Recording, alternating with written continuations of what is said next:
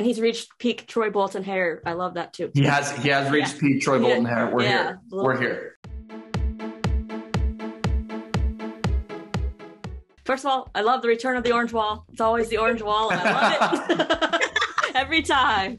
Love the hoodie. Good. I know. Thank you. Good to see you two again. Congratulations on this new season. What excited you the most when you heard that you were changing locations?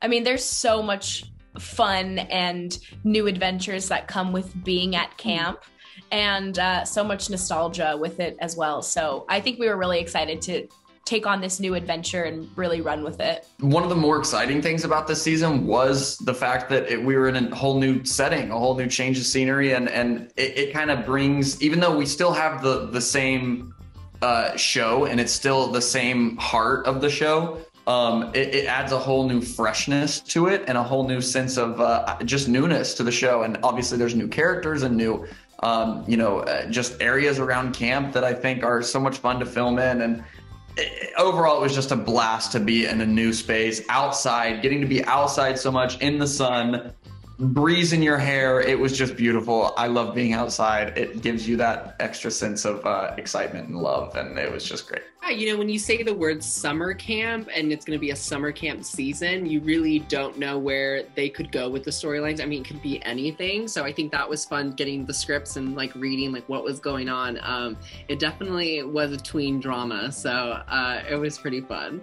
And I feel like this season, oh my gosh, the comedy of this season is my favorite.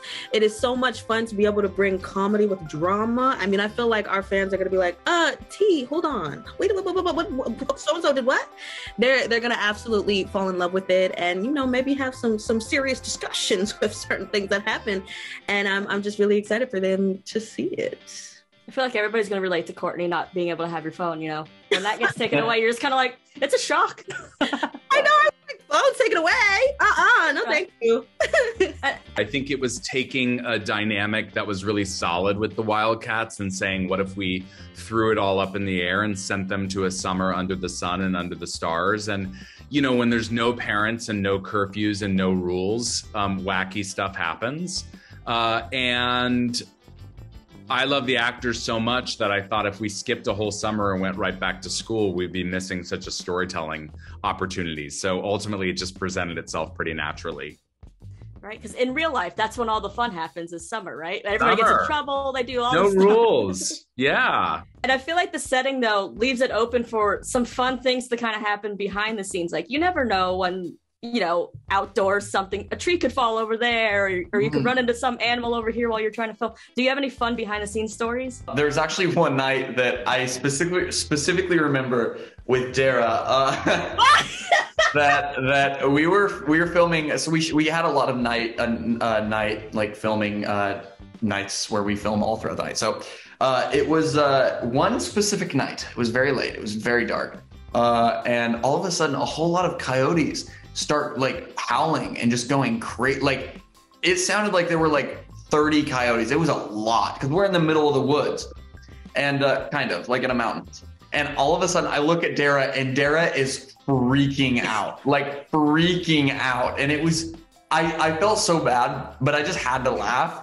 And I love you so much, Dara, but it was so funny at how Dara literally thought she thought it was done. She thought she was done. She thought these coyotes were going to come and just drag her away. No, because everybody was so still. And I was like, y'all, should we be leaving? Sounds like more than one. You just got to shove one of them in front of you then. You'd be like, take you first. I know. I was like, ooh, and Matt's going to be first, I got to let Matt go first because you're tall, Matt. So they'll take a hit on you. Yeah, that's what'll happen. Lots of bugs. The bugs were real. But I think the most fun is just really getting to bond with those people, when we did a lot of overnight shoots. And so when you're all covered in blankets and you're all hiding in one tent because you're the little heaters right there. I think that's when the true bonding comes out. And so those moments I'll always remember. Yeah. Frankie actually reminded me earlier today that we had to go through not training, that's really dramatic for me to say, but we had to have a little seminar on what it would be like if we encountered a bear while filming or a mountain lion or coyote or whatever. So that was pretty real. And then, of course, we would like camp out on the camp lawn and have picnics for lunch. And, you know, I was getting sunburned every day, which I didn't care about because I was enjoying being outside with my friends. And yeah, it really felt like real camp. It was super cool. I love getting to see the progression of each of your characters. You know, we're getting to see EJ now in a relationship again. We have Courtney. She's away from her significant other. What were you excited to explore with your character this season that maybe you haven't gotten to? I really liked exploring the vulnerability aspect of Courtney. I feel like this season we got to touch on something that I also struggle with, which is anxiety.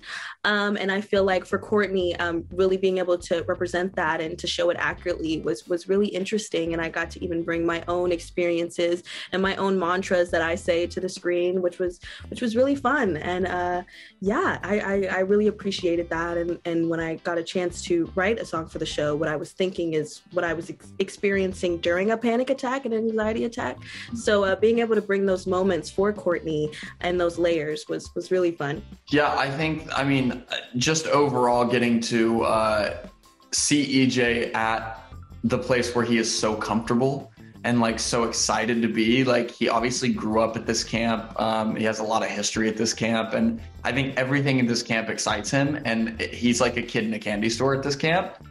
So getting to play all of those moments of seeing all of his fellow Wildcats experiencing their first, like the first, you know, bugle sound in the morning, their first sense of camp traditions, their first, you know, gathering at the amphitheater, like all these things that he's been telling them about for so long, and now they're getting to experience them. I think it's so exciting because I truly did just kind of get to feel like a kid and play a kid and just like be goofy and fun and excitable and all that. Excited for people to see that and kind of see the journey that Carlos goes on, because especially last year we kind of saw him struggling to come into the spotlight, and then he gets a taste of it, and then he kind of takes that to camp thinking like, all right, this is my journey, and you know, that kind of gets flipped on his head. So I'm kind of excited for people to see that journey. Yeah, I think Carlos and Ashlyn are sort of going on similar journeys when the camp first starts out. They're both super codependent on their boyfriends who are not joining them at camp this summer. And they're both coming off of the high of being a lead in Beauty and the Beast. And how is that going to translate in this new environment where they don't have Miss Jen to advocate for them and, you know, cast them as the leads again. And so, you know, it's going to be a really cool summer of challenges and hardships and people evolving and really showing their true colors.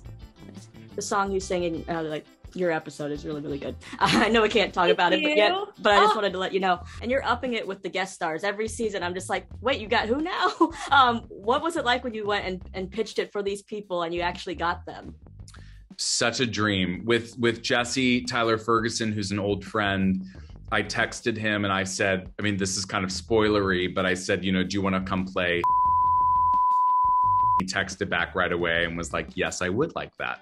Jojo Siwa, I've been trying to get on the show for a long time. She was finally contractually able to, and I think we created a role that was really symbolic and important for her. And all of our guests, Corbin Blue, Meg Donnelly, Jason Earls, Liamani Segura, who comes on the show this season later on, Aria Brooks, who's a big movie star, who plays a young camper. They were all such dreams. And we try to have a really good vibe set that people are proud to work at. And I think it shows on camera this season. I think it's a really fun season. And with these original songs, I've watched 3 episodes. They are amazing every time. How do you balance when you're going to do, you know, a number of original songs, but also you are putting in these medleys or you're putting these tributes to Frozen and these other Disney properties? We try to do like one brand new song per episode and 1 or 2 kind of covers. That's sort of the formula. And then, you know, it's a half-hour kind of mockumentary, soapy, dramedy, and so there's only so much time for everything, but ultimately we try to do a little something for everybody. One could say the stakes have never been higher. And one will. The stakes have never been higher.